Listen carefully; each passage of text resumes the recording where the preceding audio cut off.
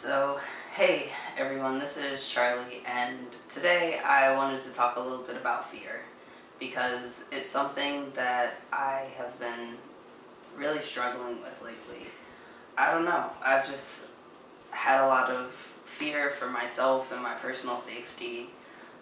My family's been feeling it. I've been just reading a lot of news and like hearing about just the terrible things that are happening in this world, and at the end of the day, when I look at it all together, I've been scared. Personally, I've had some instances where since I'm starting to pass more as a trans masculine person, I have had people be more violent towards me and be more aggressive towards me. The other day I had someone follow me, yelling, calling me an it, and like yelling at me and like degrading me in this weird way.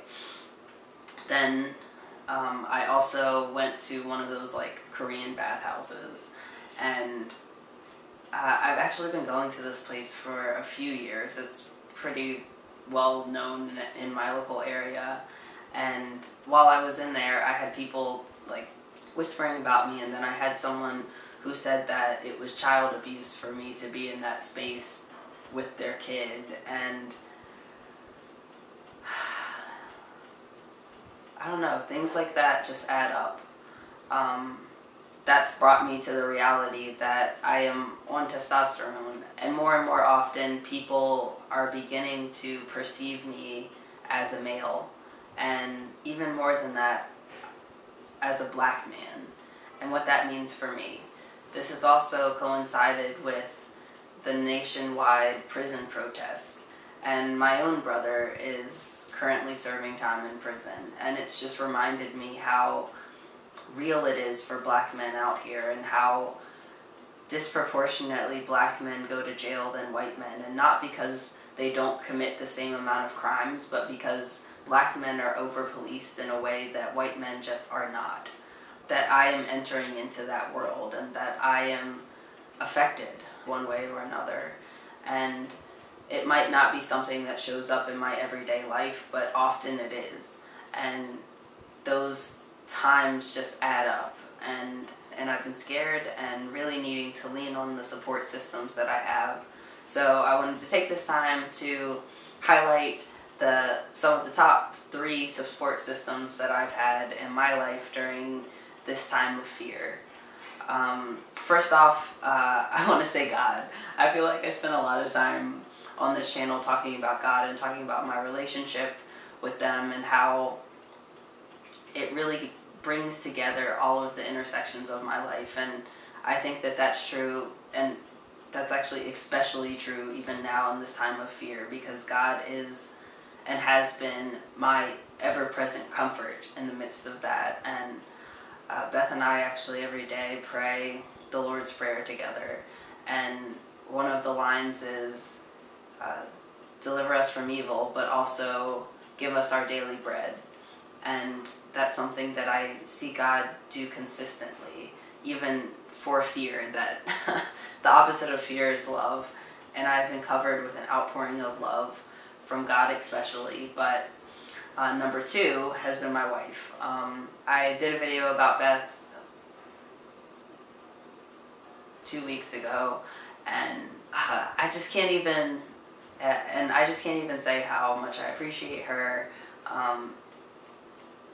especially in this time, because she really does support me, and she gives me a lot of guidance, and she's so wise and kind and like really supportive to be with, and that's big for me.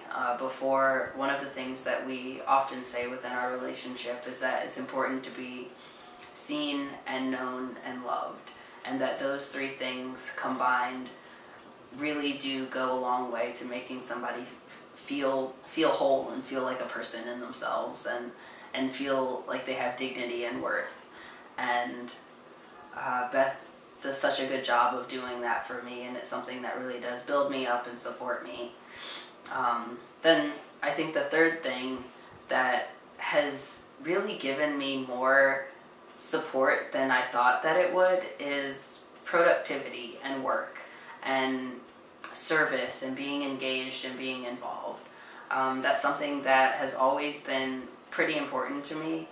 Both Beth and I did an AmeriCorps year, which is very similar to the Peace Corps, where you go for a year and you serve with a nonprofit and you give back in that way and you get paid a stipend, and it's a really great experience. I would recommend it. I'm going to actually link to the AmeriCorps website below in case any of you are interested in making money and doing service. But in the midst of that, and just in my life before that, I fell in love with service and in giving back, and I found how much being engaged and being involved really does go a long way to boosting me up. And even when I feel the lowest, serving helps me to, I don't know, rise again and feel like I can overcome and feel like I can move forward, and it puts me in contact with other people who are doing the same things. So that's something that I really would like to encourage all of you, if you're like me and you've been feeling a lot of fear lately, that you'll lean into those things. If you do believe in a higher power, that you will lean into God and let that higher power take care of you. But also doing that in the midst of community and with people who see and know and love you. And then also combining that with your own service and your own giving back in a way that's powerful and meaningful to you.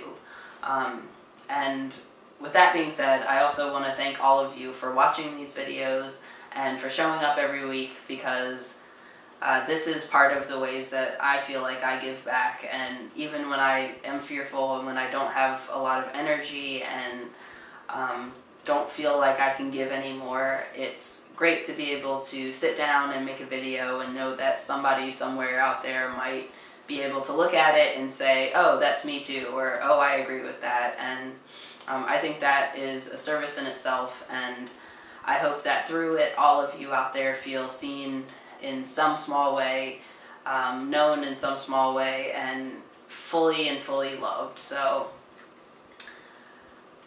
yeah, that's all I got to say for this week. I'll be back next week with more content. I don't know what it will be about, but more to come. So see you next time.